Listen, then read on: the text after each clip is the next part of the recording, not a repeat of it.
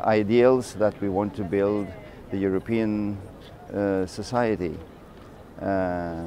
We have to fight for them, and we can see, unfortunately, that these values are threatened, that there are forces that work against them, and therefore we need this day to remind us about the necessity of fighting for democracy.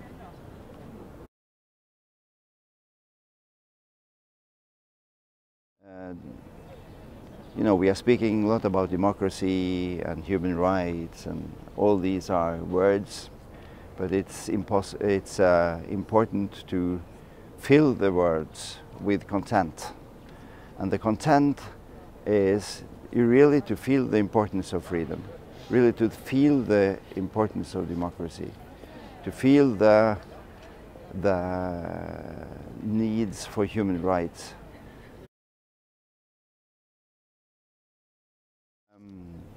I think that it's important that we, as representatives of the people, also express ourselves and try to be examples and work in different areas to fight all kind of extremism, hate speech, to fight all these forces that we feel are attacking us.